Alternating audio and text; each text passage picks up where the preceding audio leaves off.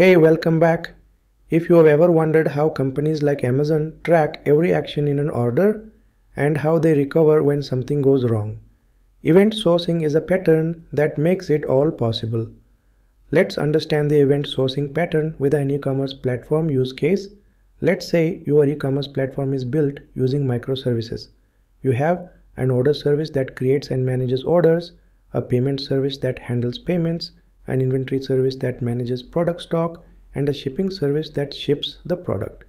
Now imagine a customer named Sarah visits your store and places an order for a phone.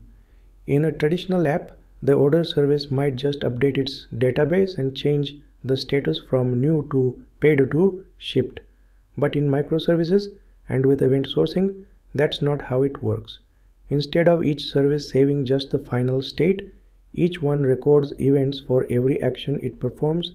These events are the source of truth, and they are shared across the system. So here's how event sourcing pattern works. Sarah places an order. The order service saves an event called order placed. It doesn't save a full order record, it saves the action that happened. This event is published to an event store, a kind of log where all events go.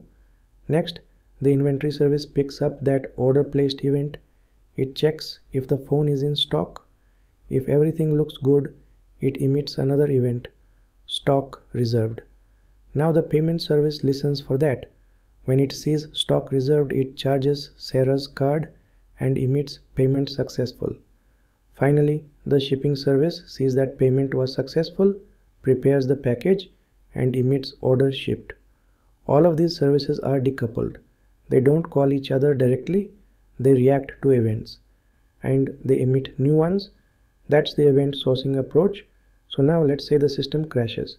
You don't lose the order. Why? Because all the steps, order placed, stock reserved, payment successful, order shipped, were recorded in the event store. You can replay them one by one to rebuild the full order status. Start from nothing, apply order placed. Okay, we have a new order. Apply stock reserved. We know inventory was confirmed. Next, payment successful. The payment went through. Finally, order shipped. The phone is on its way. You didn't need to store any current state. You built it from events, and you can always do it again anytime. Why this pattern is powerful. Now let's say Sarah contacts support. She says she paid but never got her phone. Instead of guessing, your system shows the full story, not just the current status. You can see exactly what happened when the order was placed, if stock was reserved, whether payment succeeded, and whether the package was shipped. Everything is traceable because every step was captured as an event. You can debug problems, track delays, or even rewind and fix issues just by looking at the events. It also works great for analytics. Want to know how many orders were paid but never shipped? Just filter events. No need to query a big messy database. Why event sourcing pattern works so well in microservices? Well, event sourcing is especially useful in a microservices architecture. Services stay small and focused. They don't need to know how other services work. They just react to the events they care about and emit their own when something happens. The order service doesn't call the inventory service. It just emits order placed and moves on. The inventory service listens and reacts.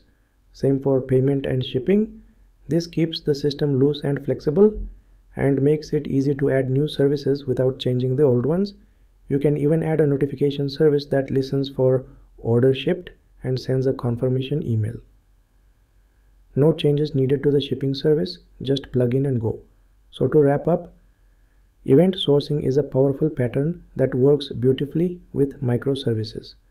Instead of saving state, each service saves events like order placed, payment successful, order shipped. These events are stored, shared, and used to build views, recover from failure, and track what really happened. In our e-commerce example, we followed Sarah's order through the order, inventory, payment, and shipping services, and saw how events made the whole process traceable and resilient. If this helped clarify event sourcing in a real system, Give the video a like and subscribe for more real-world backend content.